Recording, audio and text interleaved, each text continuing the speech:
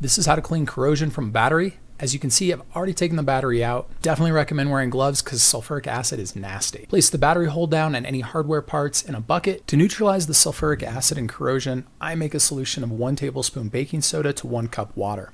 If the corrosion is really bad, I'll use 2 tablespoons baking soda to 1 cup water. Although cold water will work, it's best to use hot water. Add your baking soda and water to the bucket. Give it a good mix around. Give these parts plenty of time to soak in the solution. You can see all the bubbles coming out. That's the chemical reaction that's taking place with the baking soda neutralizing the sulfuric acid. Once the battery hold down and hardware parts are no longer bubbling in your solution, use a wire brush to clean them off. Then use hot water to rinse them. You can see how much better these look now. I use the same ratio of baking soda and water to clean the battery tray and any areas that have battery corrosion. Use that same mix to clean the cable ends. Again, give these time to fully soak in the solution. Use a wire brush to clean the inside of the terminals. If you do a lot of these, it's easier to just use a drill.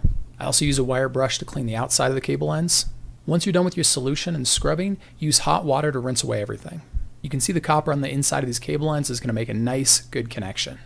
The new battery I'm putting in is considered maintenance-free and does not have accessible battery caps.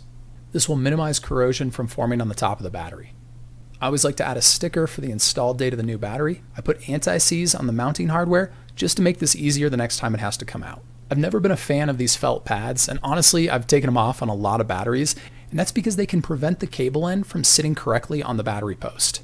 But I'm going to use them in this case just to see how they do. That's really important when you put that cable end on, that it sits below the top of the battery post.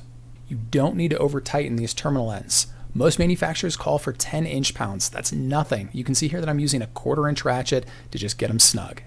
Always wiggle the cables just to make sure that you've got them tight enough. There are battery sprays and dielectric grease you can put on to help with corrosion. You can also use Vaseline. I don't personally use any of these as it makes a mess on the battery and it can make it more difficult to get good readings on your battery for electrical testing. New battery in, corrosion cleaned, we're done.